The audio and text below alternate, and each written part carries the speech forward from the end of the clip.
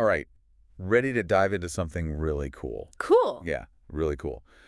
Ollama and Deepseek R1. Okay, yeah, I know those. I think everyone listening probably wants to know how to run big, powerful AI models right on their own computers. Definitely. So that's what we're talking about. No more relying on the cloud, no subscription fees. You can even keep all your data on your own machine. Right. So privacy and everything. Exactly.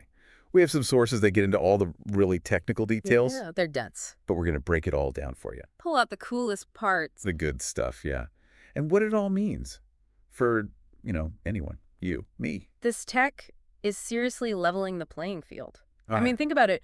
AI used to be something only these huge companies could really use Yeah. because they had tons of money and resources They and needed giant servers and stuff. exactly. Now, Anyone can... basically anyone with a decent computer can use AI, contribute to AI, make Yeah. the next big thing. Potentially. Yeah. So we've got Ollama and Deepseek R1. They work together. So imagine Ollama is like the engine, the Yeah. behind-the-scenes thing that makes everything run. Yeah. Like the power source, basically. Yeah. And then Deepseek R1, that's like the brains of the operation. Right. That's the actual language model itself. It's like having, a brilliant assistant, but it's a computer Yeah. Yeah. that can write your code Yeah. and generate reports and analyze data. Even like, write the perfect email. Oh, an AI that can write all my emails for me. I'm sold. Potentially someday, yeah. That's amazing, though. Mm-hmm. So seriously, what kind of computer do I need? Okay. Do I have to spend thousands of dollars? No, not necessarily. You'll want a decent amount of RAM, though. At least 16 gigabytes. Oh, okay. But, I mean, lots of computers these days come with that. Yeah, that's not too bad. Yeah. And, a good graphics card can really help. Oh, I was going to ask about that. It's not like, you have to have one. Yeah. But, especially for bigger tasks, It makes a big difference. it'll speed things up. Yeah. It's kind of like having a personal trainer, Yeah, Like, if you've got one, you're going to see results faster, makes sense. but you can still get a good workout on your own. Okay, so I don't need to be a tech millionaire to get started. That's good. Yeah. What about installing all this stuff? Is it Oh. really hard? Not as hard as you might think. Really? Especially, if you're comfortable using, like, a terminal, the command line. Okay. Ollama has these pre-built files you can use for Windows, Mac, Linux. Okay, that's good. Yeah. If you're on a Mac and you use Homebrew, it's even easier. Okay. Yeah. And then does Ollama, handle getting Deepseek R1 set up too? Oh, yeah, totally. Okay. It'll download it, set it up, everything. So you don't have to, go hunt for the files yourself. That's great. So it downloads the whole model. That's a big file, right? Yeah, it's pretty big, over 10 gigabytes. So make sure you've got space, Yeah, okay. An SSD will make things go a lot faster, too. Yeah. Like, imagine you're trying to read this giant book, Uh-huh. but the pages are all glued together. Oh, right. So using an SSD, it's like you can actually turn the pages smoothly. I like that. Good analogy. Okay, so now, say we've got it all installed. Okay. What then? How do we actually use Deepseek R1 to do stuff? So this is where, if you have coding skills, they can really come in handy. Okay. Ollama works well with programming languages like Python. Mm-hmm. You just write a few lines of code, send instructions to Deepseek R1, and get results back. So it's like having a conversation with the AI. Yeah, exactly. Like a super smart computer. So I could, write a program that uses Deepseek R1 to analyze, I don't know, data from a research project. Totally, yeah. Or you could make a chatbot for your website, generate scripts for videos. I mean, Well, the possibilities are pretty exciting. yeah, but I know what you're thinking, right? What could go wrong? Uh-huh. Exactly. It all sounds amazing, but come on. Yeah, you always got to prepare for I'm bracing myself for... the inevitable tech hiccups. Totally, yeah. Yeah. So what are, the most common issues people run into when they're installing? Well, one thing is dependency conflicts. Oh, yeah. Especially on Linux. It's like trying to bake a cake. And No, you're missing an ingredient. you're missing like a key ingredient. Yeah. But luckily, It happens to the best of us. usually you can just search online, figure out what's missing. Okay, so Google is our friend. Pretty much. What about firewalls blocking Ollama? I've definitely had that happen before. Yeah, that's a good point. You might have to adjust your firewall settings to let Ollama talk to, the outside world. Right, give it permission. And keeping your graphics drivers updated, that's always a good idea. Oh, yeah, for sure. Especially for NVIDIA cards. Especially NVIDIA. Yeah, outdated drivers are the worst. So, okay, what if Deepseek R1 itself, like the model, has trouble loading? What should people look out for? One thing that can trip people up is running out of, what's it called? VRAM. VRAM. Video RAM. Yeah. Deepseek R1 needs a lot of memory to do its thing. So if your system's running low, it's kind of like trying to fit an elephant in a Mini Cooper. Okay. It's not going to work. So, close any other programs you don't need, free up some space. Close all those extra browser tabs. Yeah. Okay, what if the model files themselves are, I don't know, corrupted or something? That's easy. Easy fix. Yeah, Ollama can just delete the old files and download fresh ones, like hitting the reset button. Nice.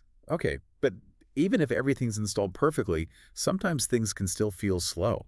Yeah. What are some things that can cause that? Keep an eye on your CPU usage. If it's always maxed out, Ollama might be trying to do too much at once. Okay. You can use something called CPU affinity to assign certain tasks to specific CPU cores. It's like, having different chefs in a kitchen, each specializing in a certain dish. Oh, interesting. Okay, so what about slow disk speeds? Yeah, if you're running off a really old hard drive, that can definitely slow you down. Yeah, that's why SSDs are so good. Exactly. But if you want to get even more speed, you could look into using a RAM disk. A RAM disk. What's that? It's like this super fast temporary storage area. Oh. It's like having the chef's prep station right next to the stove. Gotcha. So we've talked about a lot of potential problems, but what about when you're using Ollama's REST API Right. to interact with Deepseek R1? Yeah. Are there any common issues with, the connection? One thing you might see is timeout errors. Oh, yeah. Especially if you're sending complex instructions that take a while. Right. It's like calling a friend and then getting impatient when they don't answer right away. Right. You just need to tell your code to be a little more patient. Okay. Patience is a virtue, I guess, Yeah. especially with AI. Yeah. Anything else? Sometimes you run into CORS restrictions. Force. What's that? It's a security thing Okay. that can block access to the API. Like, imagine there's a bouncer at a club Okay. and they need to see your ID. So you have to configure Ollama to, let the right things in. Give it the right credentials. Okay, so we've talked about all these hurdles, but come on, I want to get to the good stuff. What can we actually do with all this? Okay, well, what about content creation? Okay, yeah.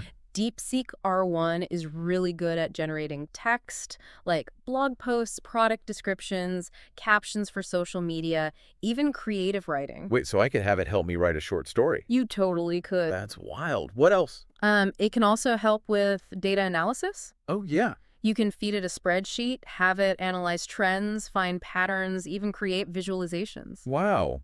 So instead of me staring at a spreadsheet for hours, Exactly. you can just hand it over to the AI. Yeah. And here's another one, customer support automation. Oh, yeah. Like imagine building your own chatbot. Those are popping up everywhere. Exactly. That can answer questions and help people. It'd be cool to build one myself. Yeah, it's definitely possible. And I mean, there are so many other applications. Think about research and development. You could train a Deepseek R1 on all this scientific data and have it help researchers find connections and insights that they might miss otherwise. Wow. So it could help speed up discoveries. Potentially, yeah. That's incredible. This could really change things. But this is just the beginning, right?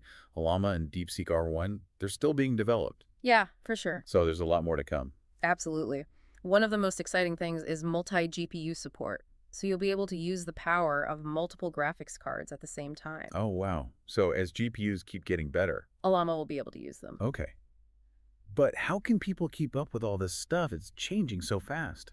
The Ollama community is really helpful. They have this super active online forum where users share tips and tricks and even work on projects together. Oh, cool. Like a big brainstorming session. Yeah, exactly. And they have a GitHub repository where you can see the latest updates and report bugs and even contribute to the code if you want. Yeah, that's awesome. Yeah, that's the cool thing about open source. It's all about sharing. Okay, so we've covered a lot in this first part. From installation and troubleshooting to the amazing things you can do with Ollama and Deepseek R1. We've just scratched the surface. Let's do a quick recap. Yeah. We started by talking about Ollama, the engine that makes everything work, and Deepseek R1, the powerful language model.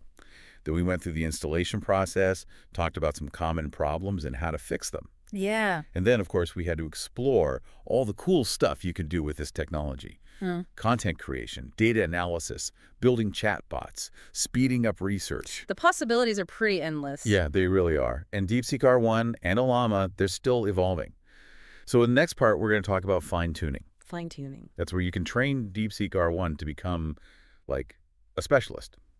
in the tasks that are most important to you. Right. Okay. It's like giving your AI a personalized education. Gotcha.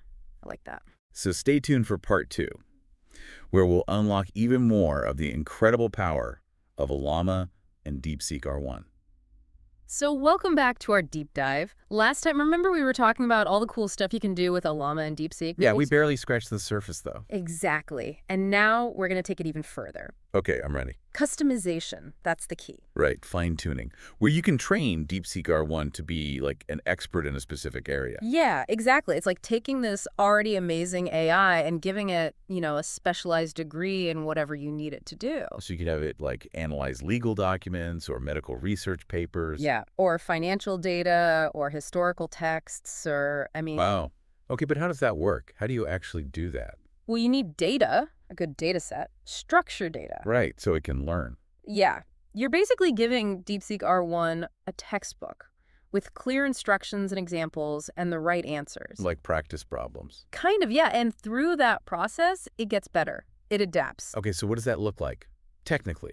Usually it involves a format called JSON. JSON. Yeah, it's just a way to organize data for training AI models. Okay, and I'm guessing Ollama has some tools to make this easier. Oh, absolutely. Yeah. Ollama has a specific command for fine-tuning.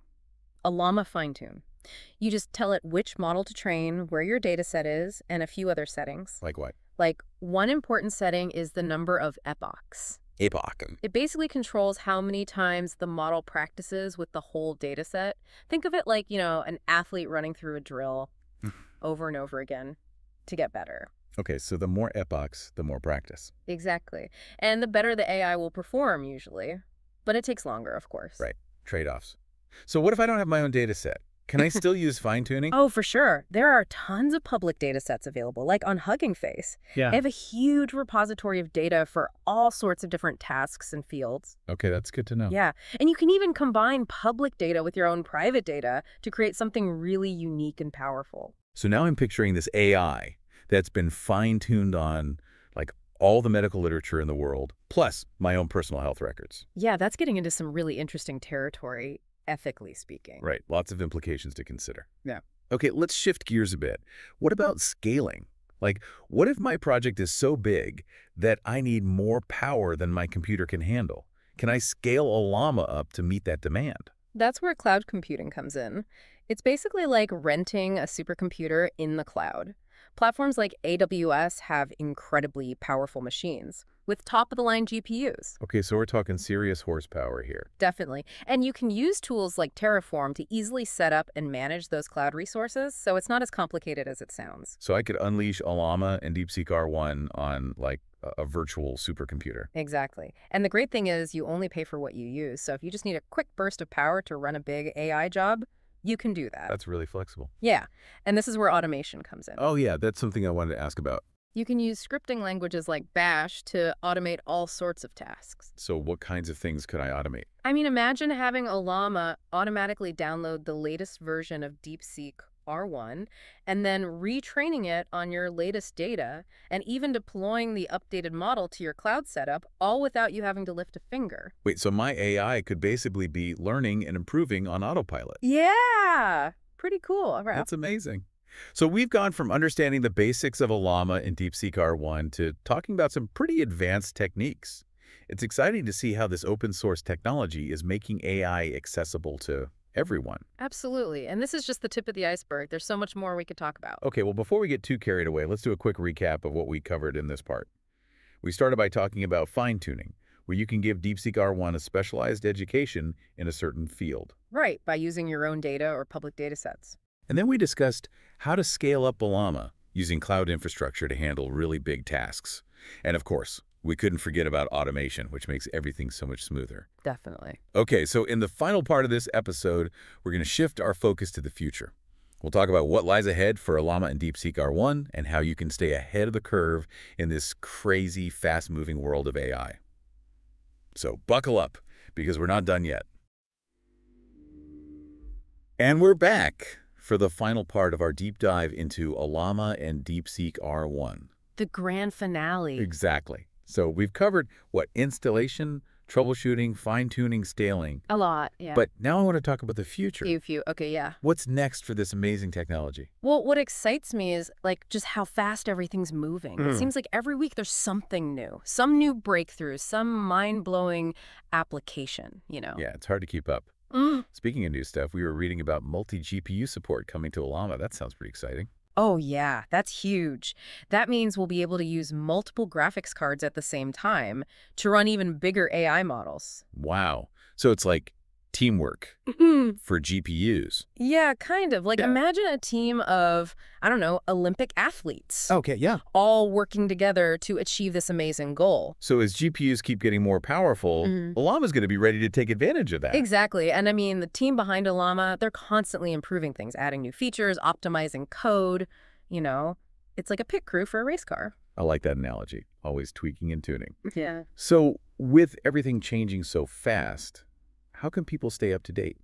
The Ollama community is amazing for that. They have this online forum where people share tips and tricks and tutorials, even collaborate on projects. Oh, cool. So it's like a place to learn from each other. Yeah.